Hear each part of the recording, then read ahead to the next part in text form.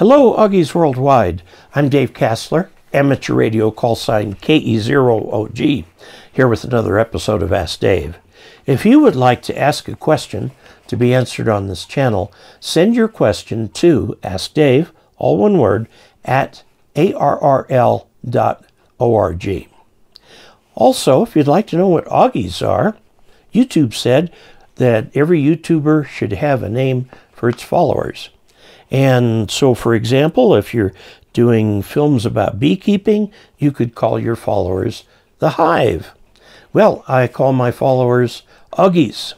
Now, if you're in Wales, it turns out that an Augie is a Cornish pastry. But if you're not there, it means you're a subscriber to this channel. Our question comes to us from Scott, whose email is Scooter. So, Scooter, unfortunately, he does not give his whole name. He says, I'll have my call by Friday, I hope. So I tried looking it up, and you can't look it up by email address, unfortunately, on QRZ. That'd be the only way to get to it. So we assume he got his call sign. Congratulations. This question is pretty old.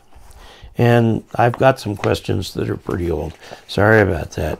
They go into this pile of ageless questions. I have a dipole for 2 meter homemade 146.52 is what it's cut for, SWR 1.5. That's good. That's fine. It's a little hard to measure SWR on VHF because the cable between you and the antenna can mask poorer matches because there's so much loss in the cable. Okay, it's cut for SWR of 1.5. The antenna analyzer will often give more than just the SWR. It'll give you the actual impedance that it sees. And in this case, he says the ohms are 74. How do I change it, or do I need to? The simple answer to that question is you don't need to, okay, because 1.5 is a fine SWR. Now, on VHF, you've got the problem that if you get your antenna really short, so it's only, say, a wavelength long, your body is so close to the antenna that it's going to affect the performance of the antenna. So with VHF, we do the best we can. We get the antennas up in the air. And the thing that will help you the most is getting that antenna outside and up on your roof, okay? Like a J-pole, if you're just doing 2 meters, you can get J-poles that are built for 2 meters and 70 centimeters, but they get a bit complex. But a simple J-pole will do for 2 meters. Depends on where the activity is in your neighborhood. You may even want to look at putting up something for the 222 band, the so-called 1.25 centimeter band, and have a lot of fun with that. Now, let me tell you, just so that you know, FM is vertically polarized. So your dipole should be in this direction, with the coax coming out this way.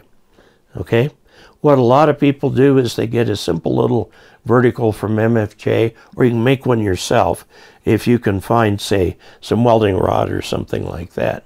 Get an SO239 in the center, 19 inches, okay, and then to the 4 holes, you attach rods, 19 inches each, okay, bend them down sort of, and that will help increase the impedance of the antenna from around 30 ohms to around 50 ohms. Okay? So the key thing with 2 meter and 70 centimeter propagation is to get yourself an outside antenna. Now, let me mention that I have an ICOM radio that I bought that I had connected to a J-pole on the roof. The cable came directly into my shack, connected to the little handheld, which was sitting there, and I picked up the handheld one day, and it wouldn't transmit.